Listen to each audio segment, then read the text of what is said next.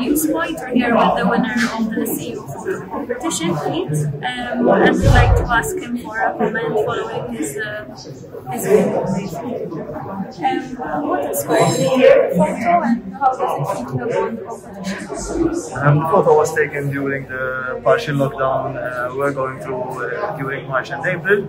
At that point, I was observing naturally the empty streets and the sort of solitude that each person was passing through, and I thought it was a great opportunity to go out and take some photographs every night. The photograph I submitted was taken on a Sunday morning, that which is Zurich.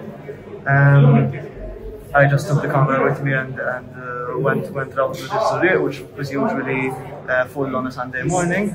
And I observed this grandfather with his grandson, just having a moment, observing the sea, you know, at that time of year, and just having a moment to sort of relax and unwind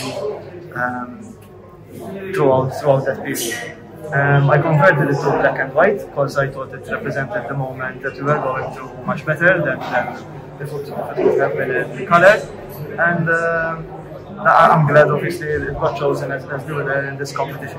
Obviously, I would like to thank everyone who has helped my hobby throughout the years, and also I would like to congratulate all the other participants for submitting their photos.